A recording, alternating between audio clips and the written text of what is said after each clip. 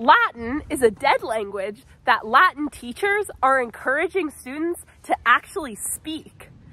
So why are they doing that? Why not just make students read and translate texts like people have been doing for millennia? Today we're going to talk about why. And so I have a very special guest, my friend Isabel. She is a Latin teacher. Isabel's esteemed credentials include a bachelor's degree of classical languages and literature and a bachelor's degree in psychology. So she's thinking about how the brains work. And she's currently getting her master's at UMass Amherst, which is the top Latin teaching school in the entire country. Say hi, Isabel.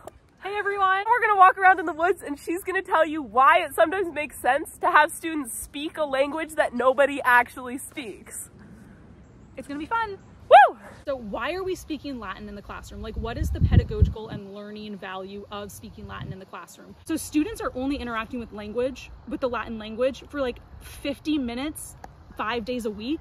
That's not enough time to truly acquire the language. So every single second you stay in the target language by talking to them in Latin, there's that much more input and learning happening with every single step. So it's all about that repetition. You acquire a language by receiving input that is comprehensible, that you understand. And through that kind of subconscious processing, you start to understand and acquire the language. So they can read a text only so many times, once, twice, right? But by speaking the language, you can circle around it over and over again and develop new meaning and repeat that vocabulary in such a way that they are starting to acquire the language through repeated interactions with comprehensible input, right? So maybe they didn't understand it the first time when they read it, but by you speaking about it for a long time, then they understand it. So then what are the benefits of changing up the way that you're teaching Latin? So I love this conversation because it is literally what I think about 24/7. Like, I will come home from a long day of work and then I'll spend the next 4 hours thinking and writing in my journal, like,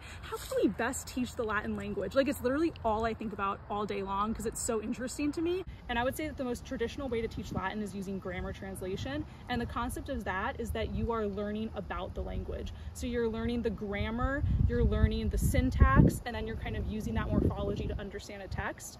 And grammar translation is really focused on how do you conjugate? What is a verb? What is the passive periphrastic? You're learning all these grammatical syntactical terms to understand the language. And you're memorizing cases, you're memorizing conjugations, you're memorizing declensions. And it's a very rote way of learning the language and very analytical way, kind of like decoding. But when I started speaking Latin, it improved my vocabulary so much. And I was able to understand grammar in a new way because I was forming it on my own and I was hearing it in new ways. And then I could start applying the grammar and the vocabulary to context, right? So I have this like little phrase I like to say, which is minge puella, right? Which means go piss girl. And that helps students remember the imperative, right?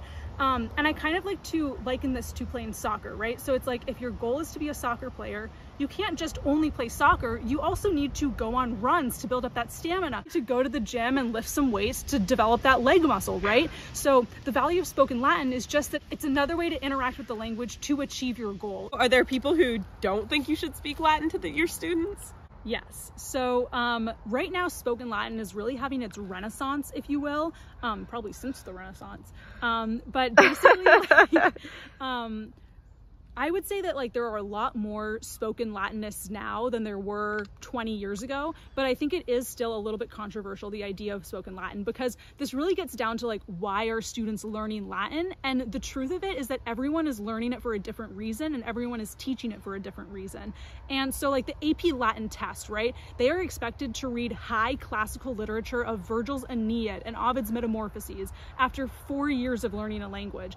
That's like asking a baby to read Shakespeare when they're 5, right?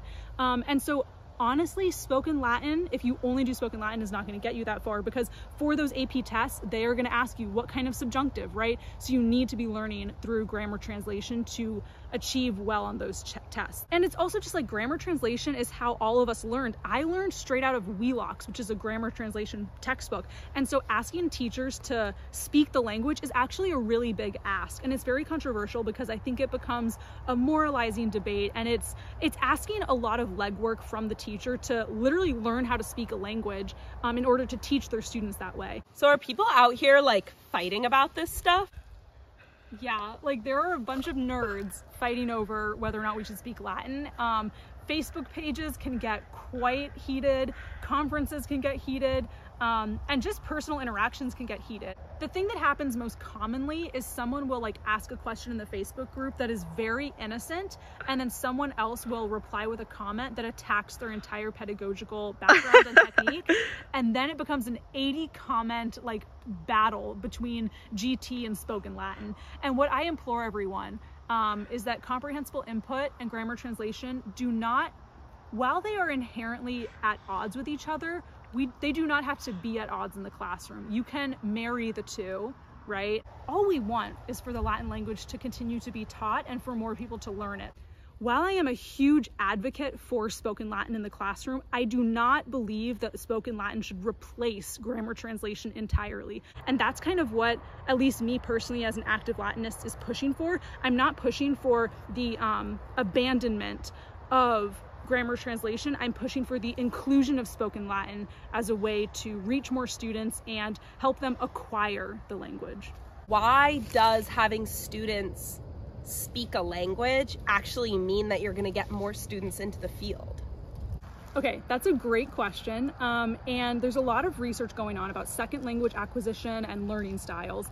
But I think the key to this is that when you're teaching solely grammar translation, you're basically saying that your class is best suited for the students who are able to memorize these swaths of grammatical information. By having students speak a language, or mainly by speaking it yourself, you're opening up your classroom to students who learn in different ways, who maybe process things auditorily best.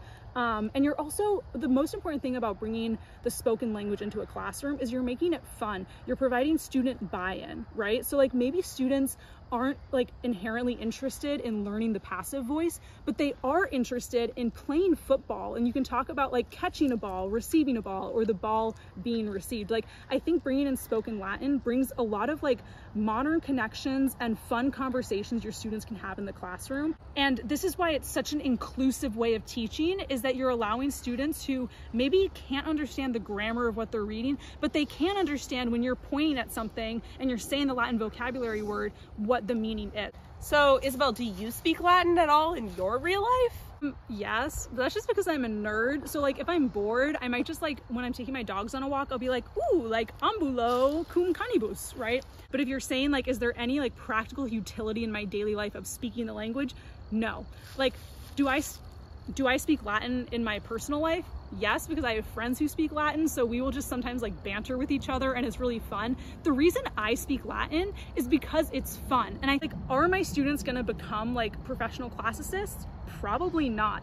All I want them to get out of my classroom is that they can have fun learning something that they thought maybe wasn't useful. My current spoken Latin experience is that basically in the grad program where I am, there's a lot of alumni in the local area who are Latin teachers who speak Latin. And so once a week, I will go to a local pub or Greek spot, and we basically, the 6 of us, sometimes there's 10 of us, we just sit down and speak Latin for 2 hours. And we really talk about anything. And so like when I first started going, I could barely say mihi nomen est, which is my name is. And then slowly, just like the more you do it, like I was at first just listening a lot, and then slowly I could start doing more output. There's this silence period basically, which is the idea that before you start speaking a language, there's a long period of silence where you're just getting input before you do output. And so that's my experience, is once a week I just go speak with local teachers about really anything. Like we will talk about movies, we will talk about what we did that weekend, we'll talk about Latin. Like it's really fun. We basically just talk in Latin like we would in English, and it's great because like sometimes there's no right way to say something in Latin, or really most of the time. And so a lot of the times we're just sitting there being like, how would you say that? Is that a genitive or an ablative? Like it's just really fun. So that's kind of my experience. So when you speak a language like Spanish or French in school, you're usually worried about making sure the accent of the student is good enough to be understood.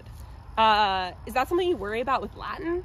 So yes and no. First of all, there are 2 different kind of camps of Latin pronunciation. There's the ecclesiastical Latin, which is how the Catholic Church pronounced Latin and pronounces it. Then there's also classical Latin, which is how like the ancient Romans would have pronounced it.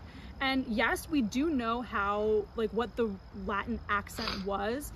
We have literature that tells us about like how different things were pronounced. So for examples, V's were W's, and R's were usually rolled. But it kind of depends on what kind of teacher you are, how much you care about it. Me personally, I just try to generally pronounce the vowels and consonants by the book, but I don't have a great accent, honestly. My Latin accent is not like phenomenal. I have friends who, like, when they speak Latin, you're like, oh my God, that is Cicero giving an oration. Like, it is beautiful. It almost sounds like Italian. Mine is kind of just like, okay, this American girl in her 20s is speaking Latin, you know? I think it really depends on who you are and what you care about. Me personally, I'm like, yes, we should try to emulate the correct pronunciation of each syllable, but I'm personally not too caught up in the pronunciation. And I think that kind of helps students as well who are nervous about speaking a language. And I also want to include as a caveat in this video, like, I am still working through my own pedagogy, and I just finished my student teaching, like, relatively new to the field, and I'm still kind of like testing the waters and figuring out my own ideal amalgamation of all of the techniques. So that's what I'm thinking about on a 24/7 basis, is how can I incorporate all of these techniques in my classroom to be the optimal way for me to teach and for my students to learn. The reason why it's beneficial to switch up the way that we traditionally teach Latin is that it's a shrinking field. Latin is a dead language, right? So how are we going to make Latin attractive and interesting to modern students? And the way to do that is to switch up the way you're teaching and to make it accessible and interesting to all students. And so there's nothing inherently wrong with doing grammar translation. I think it does provide students with a lot of benefits and understandings of language and how it works. However, if we're thinking about keeping Latin alive and making sure that all students, regardless of where they're from and how they learn, are able to be introduced to this language, we need to be thinking up how we can switch up our pedagogy to be, 1, more inclusive, 2, more fun, and then 3, are we teaching students about a language, or are we helping them acquire a language? The whole point of my classroom is I want students, 1, to learn that they can have fun while they're learning. 2, I want them to understand that Latin is a vibrant language that has survived throughout the centuries.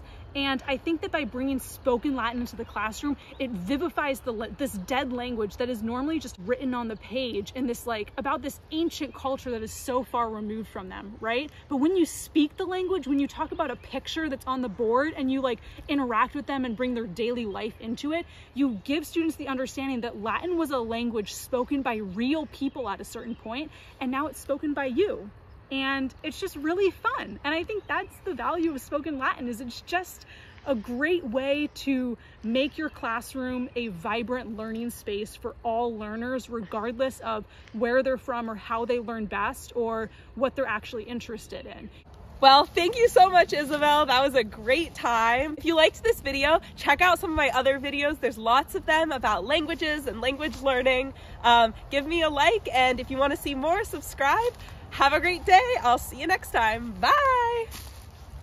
Salvete omnes, mihi nomen est Isabel Knudsen, and linguam latinam doceo et disco, and hodie de colloquendo linguae latinae volo colloqui.